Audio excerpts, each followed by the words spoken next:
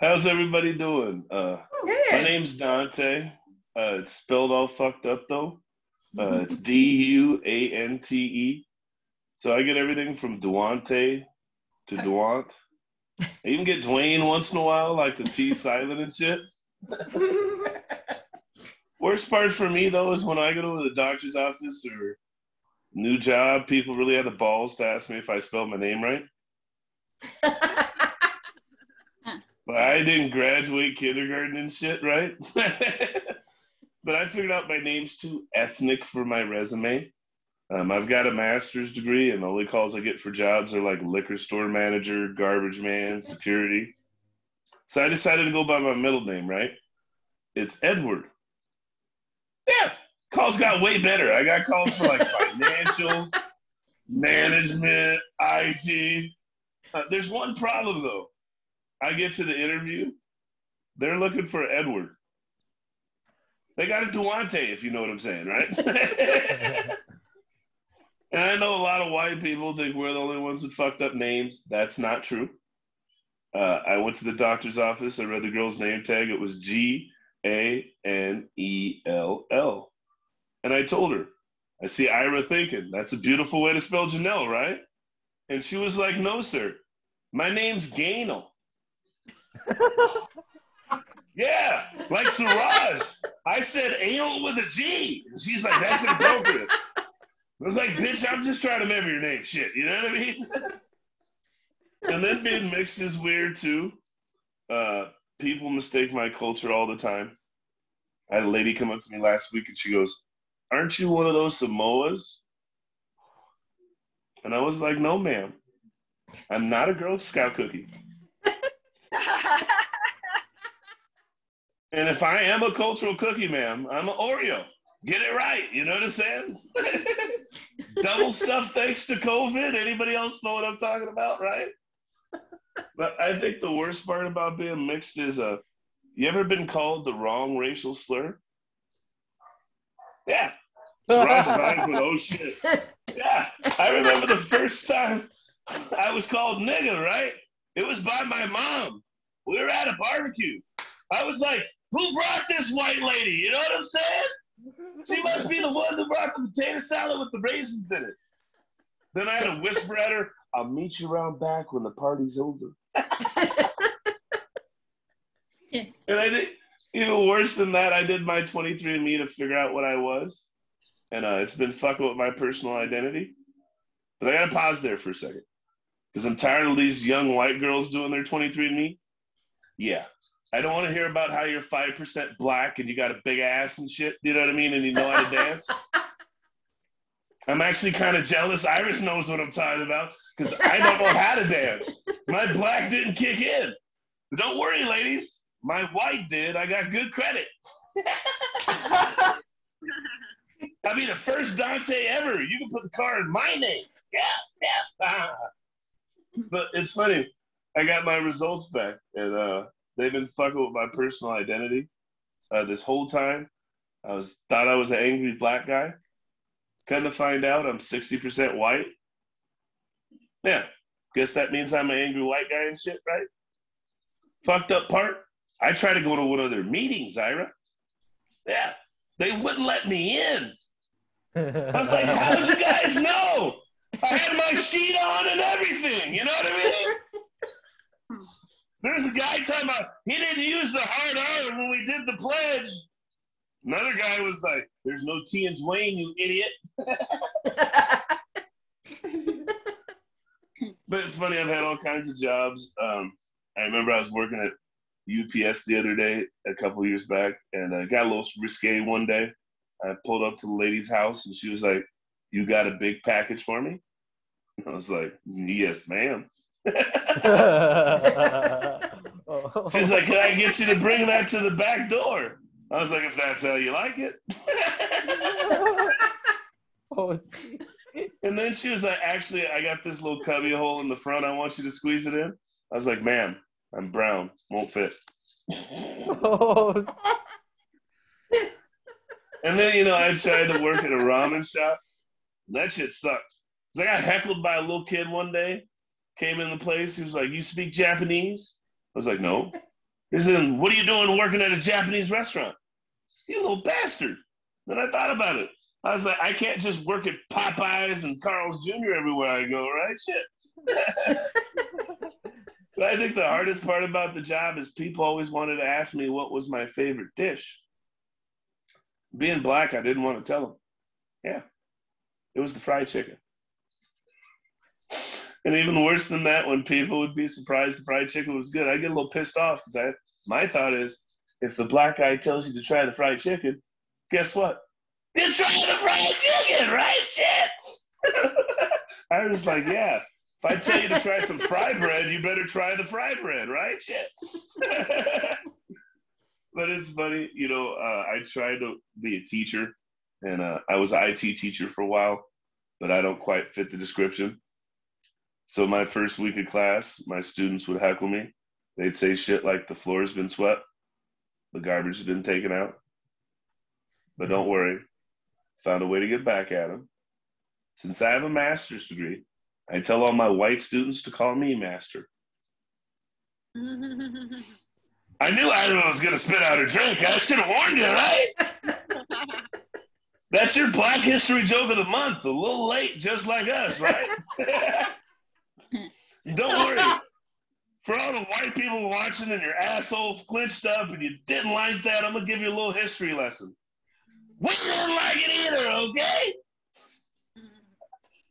Ira's over there dying. No, unmute. I want to hear the laughter. I'm egotistical. Fuck you. And then I was a pretty good college teacher, so I'd always get that same question. People want to know, why don't you teach like high school or middle school or elementary school? And Ira, there's one reason. Yeah, it's quite simple. I like to fuck my students, and that's kind of frowned upon at those other institutions. You guys are mad at me?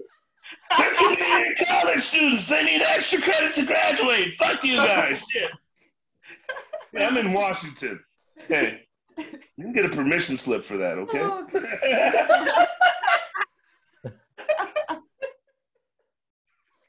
But it's funny. I'm not really made for an office job. Yeah, if you can't tell. Everybody in Seattle's all passive aggressive, and I'm more like aggressive. Yeah. Like, I won't do a subliminal Facebook post or email the boss. I'll just catch you by the Keurig and punch you in the throat. And then on top of that, you always get a project with somebody you hate. Last month, I got a project with Bob. Bob's a racist. Bob hates me. I hate Bob. Fuck Bob, right? Yeah. Somebody was like, well, what are you going to do about that project? I was like, I'm not doing shit. They're like, you're not worried about getting fired? I was like, no, I'm the affirmative action hire. Bob better figure that shit out, right? That might be part of why Bob's mad. Totally different qualifications. Fucking Bay, right? Oh, shit. But I think the hardest part about working an office job as a minority is you always do one of those office potlucks. And I hate that shit.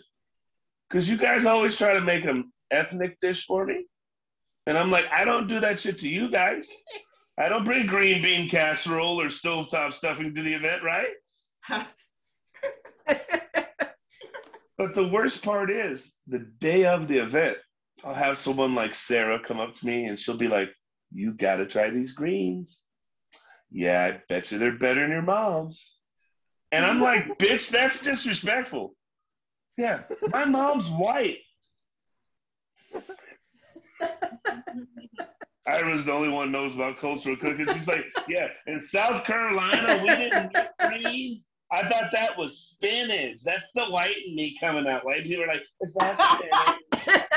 White and spinach. It's not kale, bitch. It's collard greens, right? But it's funny, at my last office job, I decided to join the lady gang at the office, right? Hang out with ladies. I got tired of the old guys club because they're mostly racist and white anyways, right? So I went up to Megan and she's like, we got a pledge week for lady gang. I was like, bitch, I was in a frat. Let's do this, right? So I come in Monday and she looks at me and she goes, grab your Starbucks cup, bitch. Meet me at the car. Ooh. We get to her car. She goes, champagne and orange juice, bitches! Mimosa Monday!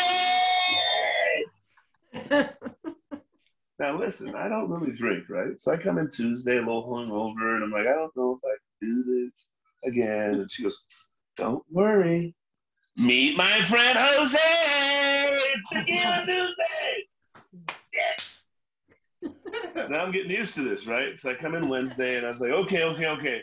What is it? White girl wasted Wednesdays? What are you gonna do? Drink White Claws? She goes, no. Our body's a temple. We drink water on Wednesdays. So I come in Thursday. I go, what is it? Thirsty Thursdays? She goes, no, bitch. We gotta get some work done. But don't worry. Tomorrow's Friday. Fireball, motherfucker! I didn't make it through the whole week of Pledge Week, right? So I come in Monday. And I see Bob. I give him a little smack on the ass, like Iris said. He goes, oh, that's inappropriate. And I said, yeah, I know. But you did that to Ira last week. And she's part of Lady Gang.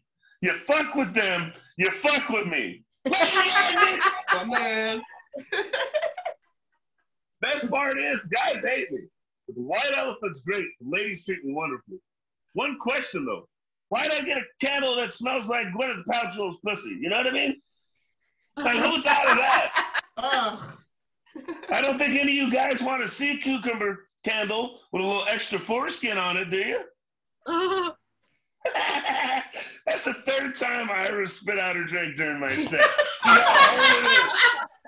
She's like, you know when you're at the bed, you want to puke at the bar, but you can't puke. You're like, that's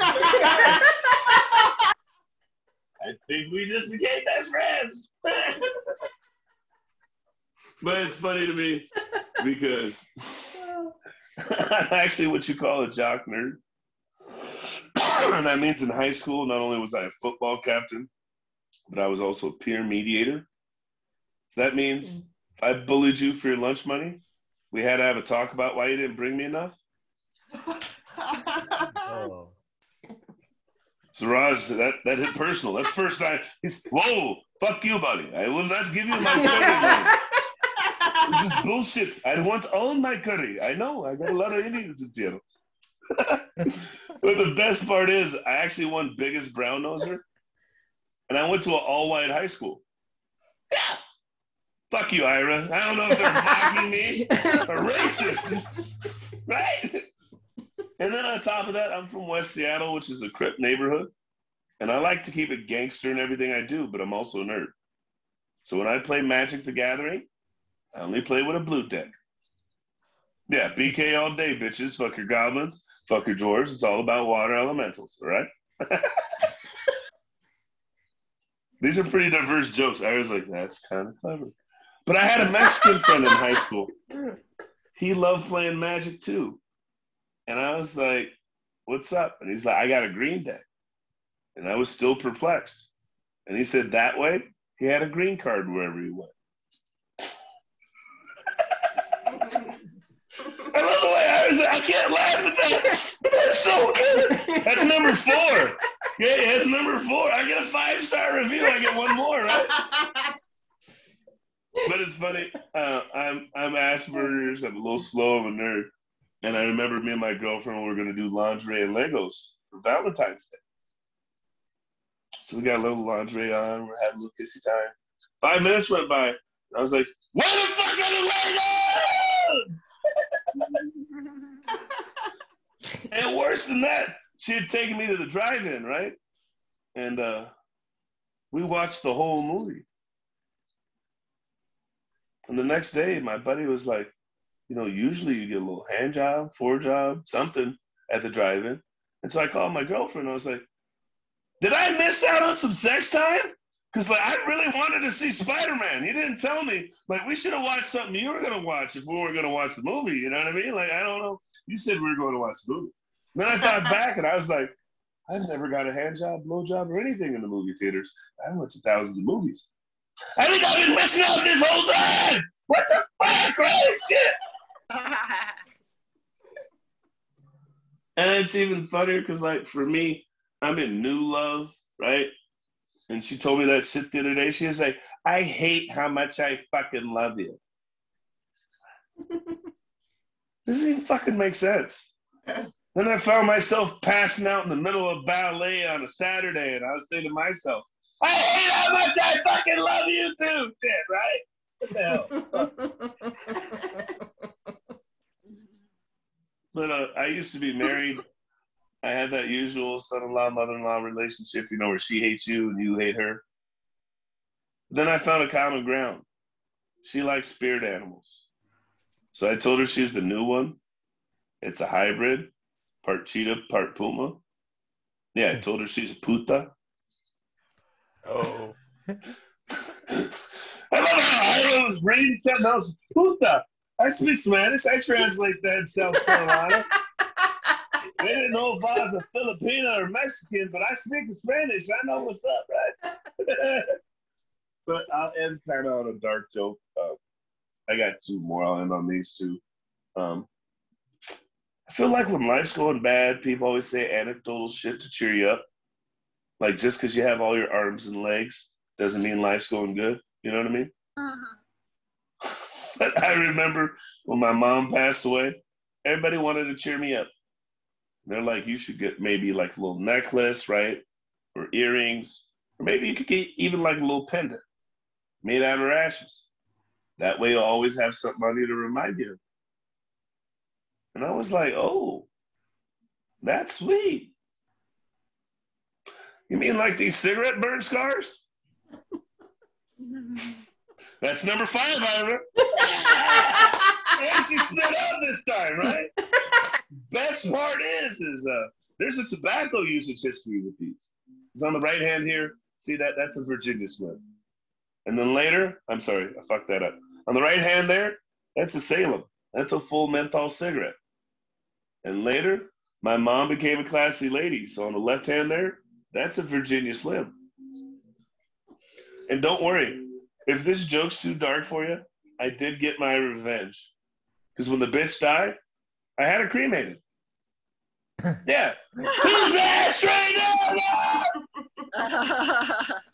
I think I got the better burn out of that one shit. Best part is, first time I told that joke live, there was a guy in the front row. He laughed, he cried, he rubbed the scar on his forehead, and he was like, I miss you, Dad. You can let it out, Ira. It's okay. But I'll end on this. I go by Superman Productions, right? I do a show called Def Comedy Jam. Have you ever heard of Def Comedy Jam? Make some noise. Yeah. I don't think you guys are actually hearing me. Mine's DEAF. We translate comedy for a deaf audience.